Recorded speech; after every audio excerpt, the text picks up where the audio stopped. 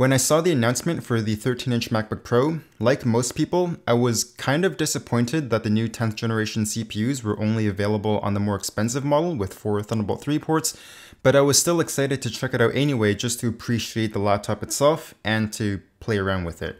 But unfortunately, as I was going through my series of tests, I found that the higher end model really wasn't any better than the base model, and there weren't any major improvements compared to the previous model aside from the obvious keyboard like we got with the 16-inch. So the 16-inch got a bigger screen, it got much better thermals, a new keyboard, bigger battery, a redesigned speaker with a second subwoofer.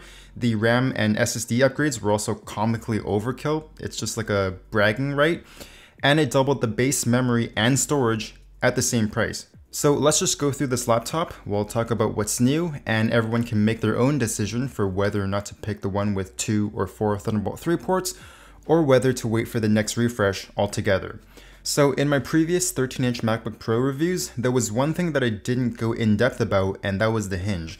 It's a one-hand open, but some people take this literally and assume that it just means the hinge is loose. But whenever I say that a hinge is a one-hand open, it means that if I close it halfway and I tap on it, it won't fall shut from gravity.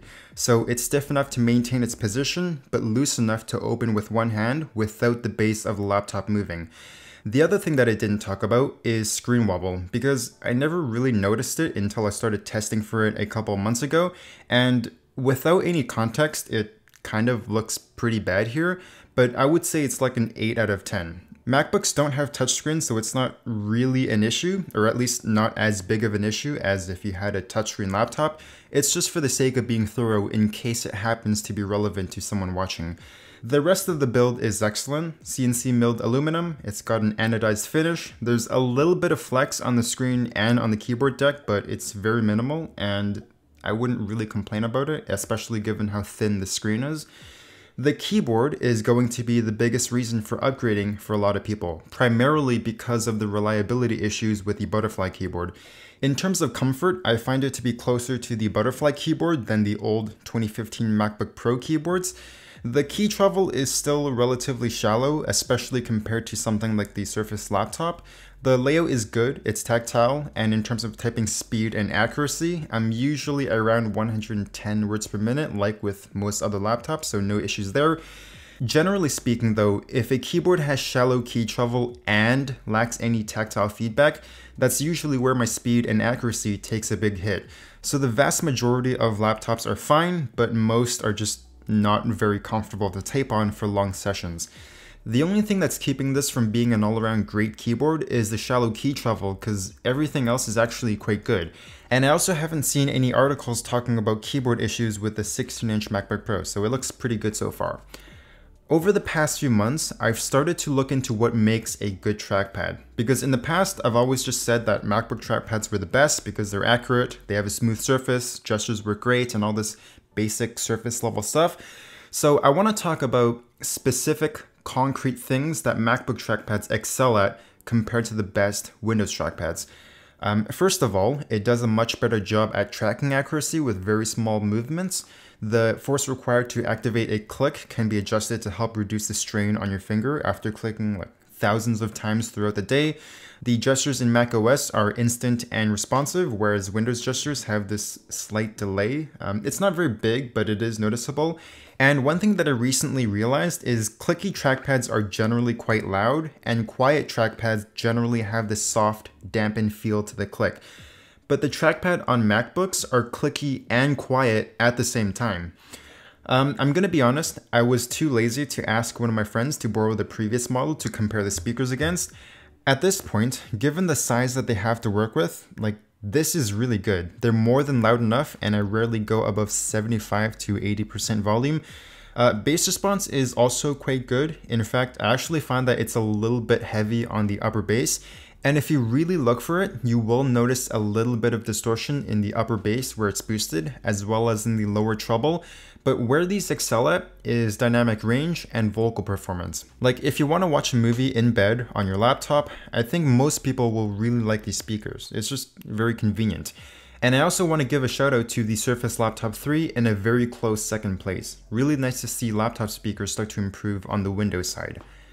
When the 16-inch MacBook Pro was released, there were rumors of a 14-inch MacBook Pro, and maybe that will come in the future, but this isn't it. The screen itself is still really good, same as last year. In fact, it's actually the second best 13-inch screen that I've personally measured.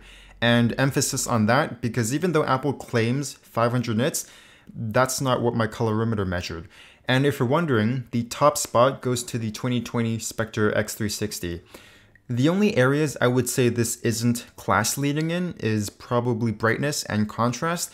It's still really good, like I don't want to make it seem worse than it is, but I'm just saying that it's not quite class leading. I've measured like two laptops before, the Spectre X360 and the XPS 15 9570, that have exceeded this in both brightness and contrast, but were not as color accurate and didn't have as good of an anti-reflective coating.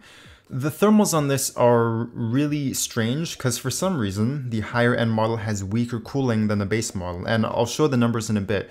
But first, the 13-inch MacBook Pro with two Thunderbolt 3 ports is configured with a 15-watt CPU, whereas this one, the one with four Thunderbolt 3 ports, is configured with a faster 28-watt CPU, which means this thing has to dissipate significantly more power, and if you look at the thermals, the lower end 13-inch reaches 87 degrees while boosting to 28 watts, whereas this higher end model reaches 100 degrees while boosting to just 31 watts, which again is really strange, but the takeaway is that the higher spec CPU cannot maintain full boost clock.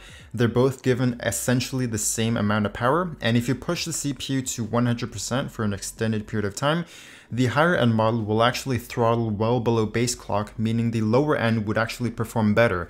It does take around 5 minutes for it to actually drop below base clock, just keep that in mind. And if you look at the graph on screen, the 16-inch was able to dissipate 15 more watts of power compared to the previous 2019 15-inch model. Now, the thing with the 13-inch MacBook Pro is that it's built for portability, right? The 15-inch was made for performance at the sacrifice of portability, but the 13-inch was not.